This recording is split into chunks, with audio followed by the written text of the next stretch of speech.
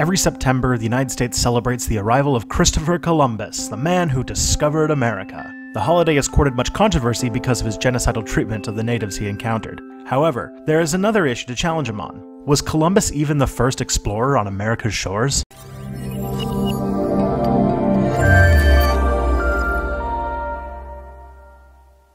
It seems that from the moment Columbus landed in the Caribbean in 1492, theories popped up claiming that he was the last of the show, not the first. It seems that many a historian, folklorist, and archaeologist have theorized, and at least one case confirmed, these claims. Between the Bering Strait migration of the Ice Age and Columbus's voyage, other explorers made it to the shores of the Americas. There are actually so many potential theories of first contact that we have to make several videos to cover them all. Not all theories are made equal, however, and so these videos will figure out which are plausible and which are likely bunk.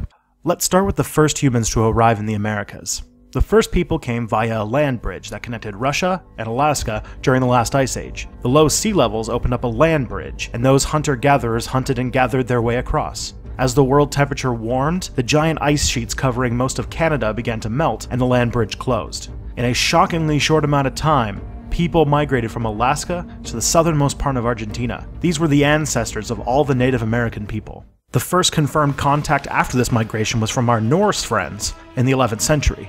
Eric the Red and Leif Erikson navigated their way across the northern Atlantic. Their legend claims that they settled in Greenland, Helluland, which is suspected to be Baffin Island, Markland, suspected to be Labrador, and Vinland, which we think to be Newfoundland.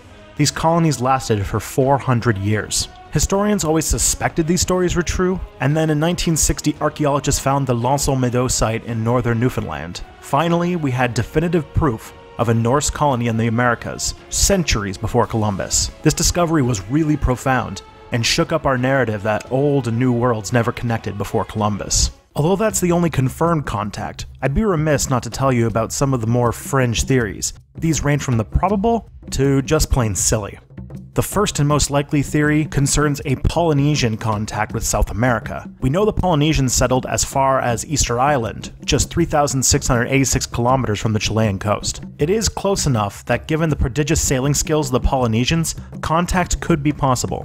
There are four main reasons researchers suspect this. The first has to do with the humble sweet potato. Both the Polynesian islands and South America have this plant, and genetic testing has shown that the sweet potato was introduced from the Americas to Polynesia around 700 AD. The real debate here is whether or not a sweet potato needed humans to be introduced, or if an enterprising sea potato made the brave voyage herself. The second deals with bird bones found in Chile, which belong to a chicken, an animal not native to the Americas. Two separate genetic tests show that the bones are a chicken, but they have no idea whether it is from pre- or post-contact. The third piece of evidence deals with linguistics. The words for sweet potato and stone axe are very similar in Polynesian languages and the Quechua and Aymara languages of South America. The last link may be the nail in the coffin. Genetics show that an island off the Chilean coast has people of both Polynesian and Native American descent. Moreover, evidence was found of a genetic link in the extinct Botocudo people in the interior of Brazil. The latter is highly contested, with research suggesting they both do and do not have Polynesian genes. Tune in next time when we will look at the other theories of travelers from the Americas from East Asia, as well as Arab and Semitic explorers predating Columbus by over 1,000 years. I will warn you though, from here on out, the hypotheses get more and more disputed and based on less and less evidence, but they're really interesting to think about. Do you know of a crazy pre-Columbian contact theory? Let me know down below. And if you want to follow me around on the internet, sign up for email updates. And of course, subscribe for more Step Back.